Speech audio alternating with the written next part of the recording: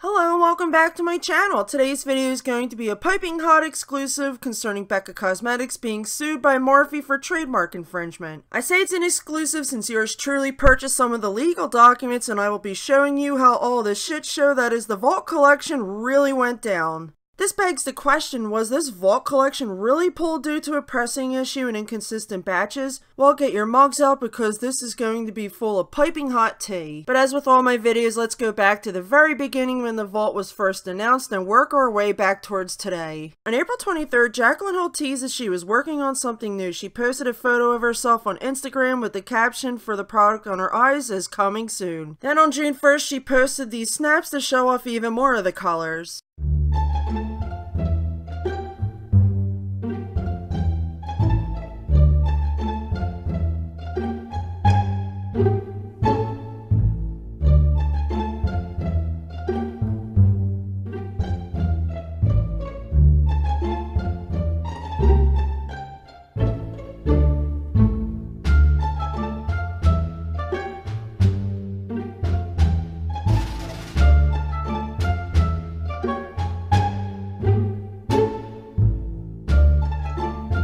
After seeing the photo on Jaclyn Hill's Instagram and those snaps of the swatches, many people, including myself, assumed it was for her cosmetics company that she was supposed to start back in 2017.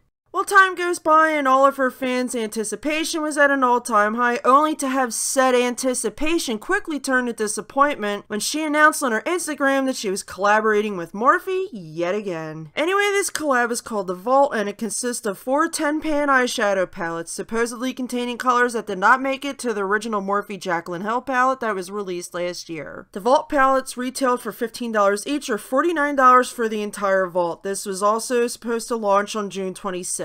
Shortly thereafter, the Vault PR was sent out to the gurus for them to show their codes, honestly review for their subscribers. However, shortly after the fact, many people began noticing the blatantly obvious similarities between the artwork for the Vault and the Champagne Pop collection Jaclyn Hill did with Becca Cosmetics a few years ago. Suspiciously timed, many influencers posted their reviews on YouTube criticizing the Vault collection. On June 21st, Morphe announced via their social media that they were postponing the Vault launch until a later date. The post reads, "Morphe is 100% committed to giving our Morphe babes high-quality products that we are all proud to use. With the help of our loyal community, we found that some of the shades in the Morphe Jaclyn Hill Vault palettes didn't meet our standards due to inconsistent production, so our team and Jaclyn have made the decision to delay the official launch. We will let you know the new launch date as soon as possible. Thank you so much for your love and support, Morphe babes." A lot of people, myself included, initially praised Morphe for addressing the issue and taking it head on and seeming like they gave a shit. However, as more time went on, suspicion aroused. Many people felt that Becca Cosmetics served them with a cease and desist and it wasn't pulled due to the batch issue, but rather it was pulled due to them having to change the artwork in compliance with a possible lawsuit. Jaclyn Hill even announced on Snapchat that there was a pressing issue and that the palettes were being postponed. Hey guys, I just wanted to jump on here really quick. I'm sure a lot of you have seen the post that Morphe made on their Instagram, but in case you haven't, I just wanted to inform you that the Vault collection that I developed with Morphe, the launch of it is going to be postponed. So long story short, because I'm actually so grateful for this, you guys, like you have no idea how happy I am and grateful that the collection has not launched yet and has not been sold to hundreds and thousands of people or however many people would end up buying this. So thankful, but we ended up finding out because of the social media beauty influencers that were getting reviews on YouTube and on Instagram that there was an inconsistency in our product. And I'm so grateful for the social media influencers who got a bad batch and were so brutally honest, because I saw with my own eyes watching these reviews. I was like, that is not what I created. So we ended up getting to the bottom of it and we are fixing it and making it right. And for those of you who went to Vegas and purchased it, contact Morphe. They have a special gift for you guys and they are going to be, of course, giving you a brand new, sorry, my last snap kind of cut me off. But yes, of course, anybody who purchased the original Vault and you got a bad one, contact Morphe. They will send you a brand new one that is perfectly formulated. And I'm overjoyed to see the comments so far on Morphe's Instagram post of you guys respecting this and appreciating it, because I am so damn grateful to be working with a brand who, the second we found this out, they were like, nope, pull it, because they take my formula that I created with them just as serious as me, and they want you to have the absolute best formula possible, absolutely possible, for the best price possible. And I'm so thankful. So I'm actually very thankful for this. Thank you again to all the influencers who were honest about their palette and it not being good. I really appreciate it. You guys are the best, and so thankful for that. So thankful that it hasn't launched yet. So we're gonna make it right, and it will be coming very soon. Well, I have my own theories on these supposed bad reviews, but I'll save all of that for later on. A month after the Vault collection was postponed, Morphe announced the new launch date, which was August 14th, in this post, which reads, "Breaking news, the wait is over. Morphe x Jaclyn Hill, the Vault is dropping on August 14th. Thanks again to our loyal community for your valuable feedback. We're so excited to bring you the super pigmented, seriously creamy, undeniably blendable shades that you've come to expect. Because you deserve the best. P.S. Happy birthday, Jaclyn Hill. Everyone go show this beauty some birthday love. From the Morphe fam, Morphe x Jaclyn Hill." The influencers who received the original Vault collection and PR also received the new versions. Some even did comparisons between the two. A few influencers noticed that there was no difference between the two Vaults, and many people took to Morphe's Instagram to blow it up with negative feedback. Was this all a publicity stunt to make it look like Morphe gave a shit about their customers and the quality of their products? Or was it pulled to avoid the embarrassment of announcing that they were in a legal dispute with Becca Cosmetics, where they would more or less be admitting to stealing their artwork? Yesterday I was speaking with the beauty blogger Zadi Doll, who is also a sleuth that investigates current events in the beauty community. She watches Morphe like a hawk since they're a shady company, because they dupe the public into thinking that their brushes and palettes are what the professionals use, but at an affordable price, among other shady things. Hey, I mean 35 eyeshadow palettes that retail for $23 when it literally costs Morphe pennies per palette to have produced. Can't beat those prices, huh? Anyway, she noticed something off-putting about the palettes, which is the smoking gun, that proved that there is literally no fucking difference between the palettes, and the batches are literally the goddamn same. She wrote to Morphe asking them to release the batch numbers. If you want to read more about the batches and her findings, I will link you to her blog post below. I don't want to use her entire post in my video, so definitely go check her out. As for Zaddy Doll's correspondence with Morphe, here it goes. Can we please put the palette situation to rest by releasing the batch codes from the first run to what it's supposed to be version 2? I love to publish these codes so people know that if they're buying it, Ulta is the first one that was supposed to be pulled, or the second run. I know some new palettes are marked V2 but have the same batch code as the first run, while some marked with V2 have a different batch code.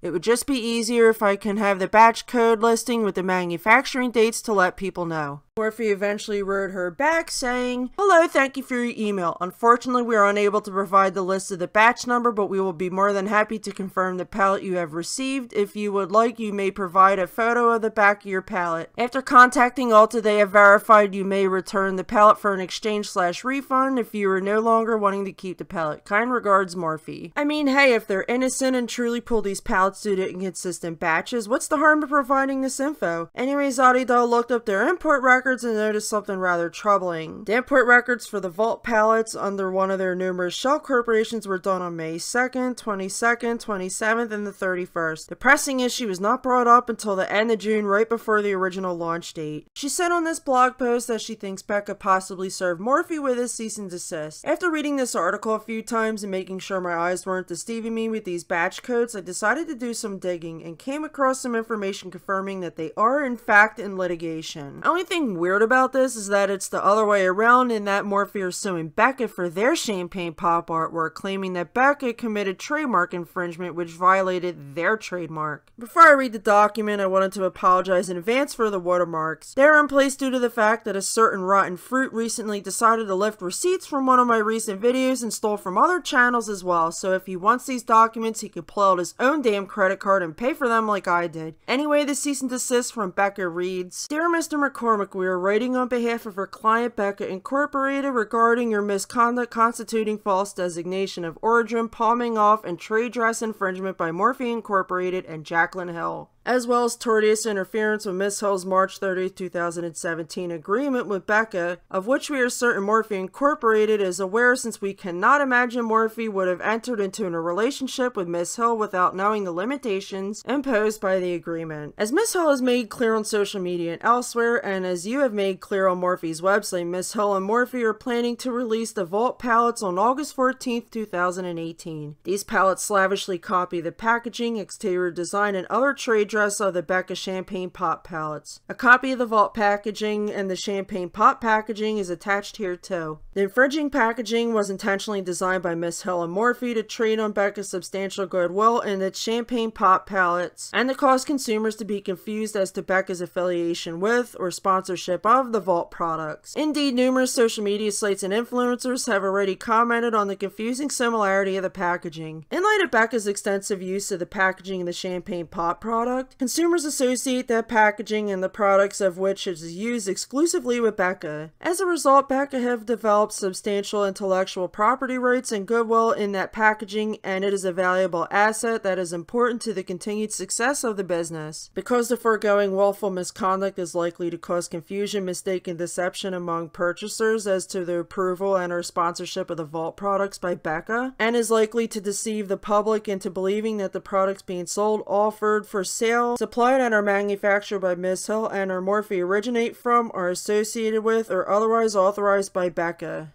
Your misconduct constitutes false designation of origin and unfair competition in violation of federal and state law, including but not limited to common law trade dress infringement, and subject you to treble damages, disgorgement of your profits, and attorney's fees. In addition, please take notice to the foregoing misconduct tortiously interferes with Miss Hill's obligations under the agreement if, as we believe to be the case, you are aware of the agreement, and we will hold you fully responsible for your tortious interference and seek all remedies available under the law. For all of those reasons, we hereby demand that you immediately cease and desist from using the infringing packaging, deliver to us for destruction of all infringing packaging, recall all product using infringing packaging from customers, cease and desist from advertising, including on social media, products using the infringing packaging. We look forward to your prompt response with this letter. While we do not wish to engage in a legal confrontation, we would prefer to resolve this swiftly and formally. Becca will take all steps necessary to protect its rights. To that end, please be advised that you have an obligation to preserve and not destroy, even inadvertently, all documents, including electronically stored information relating to this matter. Nothing in this letter shall be considered a waiver of any claims, defenses, rights, or arguments that Becca may possess at law or in equity, all of which were expressly reserved herein. So yes, it's true, Becca issued a cease and desist to Morphe. And also I noticed that Jaclyn Hill violated her agreement with Becca concerning the artwork, and Morphe interfered with that contract between Becca and Jaclyn Hill. Concerning the Champagne Pop artwork, I decided to look it up to see if it was in fact trademarked by Becca still. However, all I could find was that the word mark was trademarked, which is different than a standard trademark and a trademark that covers logos, artwork, etc. Word marks are only for words that distinguish a company's products in the market. The artwork has not been used by Becca in quite some time, so they wouldn't be able to trademark it now even if they wanted to, and Morphe are making sure that they can no longer use it in general. Instead of doing the honorable thing and changing the artwork, Morphe not only proceeded with the launch date, but they also went ahead and filed a lawsuit against Becca on August 2nd. Pretty shady, right? Well, before you answer that question, just know that Morphe wasn't the only one that pulled shady stunts, because if you might remember, back in January 2017, Becca re-released a Prosecco Pop face palette collaboration that they originally had with Jaclyn Hill. As you can see, this was all done behind Jaclyn Hill's back, and these comments left on Trend Mood's January 18, 2017 announcement for the palette here. Wow, this is news to me. Is this for real? At Becca Cosmetics. I'm literally in shock right now. I had absolutely no idea. No, my name won't be on it. I didn't know that this was happening. They did it without telling me. This wasn't the first incident she had with Becca, however. Back in 2016, they collaborated for the aforementioned Champagne Pop collection. Becca cut corners with the eyeshadow palette and it was cheaply produced. It is alleged that Jaclyn Hill was well aware of all the manufacturing details, as she initially claimed that she was involved with the palette entirely and that it was her baby. Once fans called out Becca and Jaclyn Hill on their BS when they noticed the eyeshadow palettes were of poor quality, Jaclyn went on Snapchat and claimed that she was only involved with one of the eyeshadows and that she had no idea that the palettes were manufactured elsewhere. She announced that the palettes would be pulled since she didn't want her name on a low quality product. Unfortunately, the Snapchat of Jaclyn claiming she was 100% involved with the Champagne Pop eyeshadow palette has been completely wiped off the internet. However, you can watch her apology Snapchat here as a refresher.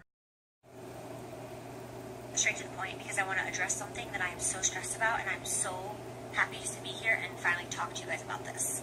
I have been seeing all the comments, not all of them of course, but I've been seeing comments and the negative reviews about the Champagne Collection eyeshadow palette, and I want to talk about that. First off, I just want to say that I completely agree with you guys. The reason I have not been responding is because me and Becca have been in communication trying to figure out what to do about this. The eyeshadow palette is getting a ton of negative reviews saying that it's dry, it's patchy, it's not Becca's original beautiful formula that everyone loves so much, and I completely agree with you guys. So I'm going to start from the beginning and give you a little story to like bring you up to speed so that you know exactly what happened, so that you don't have any questions or you're not like confused in any way. So when Becca and I, had the conversation of the summer of 2016 Champagne collection, I immediately was all about the face palette. That was my baby, my heart and soul. I've been so hands-on with that palette. I take so much pride in that palette. Now keep in mind that I don't get to touch formulas because it's half Jacqueline, half Becca, but I get to do shades. Becca came to me and said, we want to do an eyeshadow palette. And I said, no, we can't. I have so much going on. I'm working so hard on this collaboration as it is with the face palette. I have so much going on in my personal life. And they were like, no. What we want to do is we want to create an eyeshadow palette, Becca formulas, Becca colors, and we just want you to create one shade that represents Champagne Pop. I was like, okay, yes, love it, die. Like, sounds like such a great plan, and that's what I've told you guys already, is how it's Becca's palette, Becca's formulations, but I got to create Champagne Toast. I was assured that it was going to be the same formula as all of their other palettes. You guys know I love their Ombre Rouge palette. If you look at the reviews, their palettes have amazing reviews. Everyone loves them. So I was totally down, of course. Great shadow palette, you guys create it. I'll create the actual shade of Champagne Toast. Let's do it. So that's how that palette went down.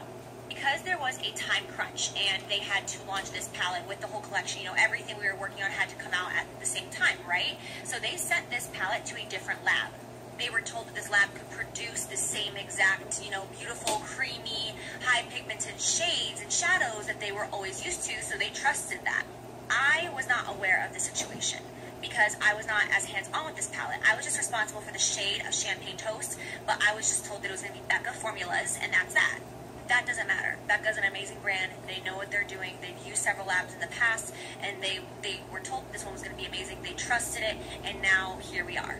Oh, the point that I'm getting at is some people have been loving this palette. I've seen a lot of great reviews. I've seen a lot of people tag me in beautiful photos of their eye makeup saying that they love this palette so much. There's also a ton of bad feedback, and I don't even want to say it's like negativity or hate because it's just people saying, calling out the obvious. These aren't Becca shadows. They're dry, they're patchy, they're different. What's going on?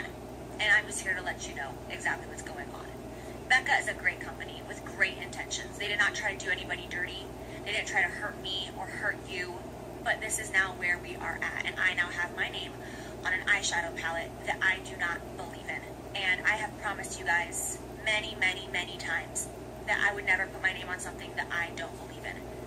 I was told it was going to be just the regular formulas. It wasn't. So because of that, we are going to be eliminating the Champagne Collection eyeshadow palette altogether. Now, Becca did not have to do this because of the fact that this technically isn't my palette, it's theirs. Because, like I've said a million times, this technically is not my palette. It's Becca's palette, and I was just responsible for one color out of the 5. So they really didn't have to respect my wishes. But they see my frustration. They see my subscribers' frustration. And I promised you guys that I would never put my name on something that isn't amazing, and this palette is not what I thought it was going to be. So therefore, it is no longer going to be available on June 16th when it goes into stores. The eyeshadow palette will not be available. The face palette will be in Champagne Pop Liquid. Becca feels absolutely terrible and just heartbroken by this entire situation because they thought that these were going to be absolutely amazing, and the deadline hit so quick. All of a sudden, it was just like, oh, boom, the eyeshadow palette is launched. Oh, boom, why are they different? Oh, boom, look at all this negativity. And it was just like, it's just been a bad situation.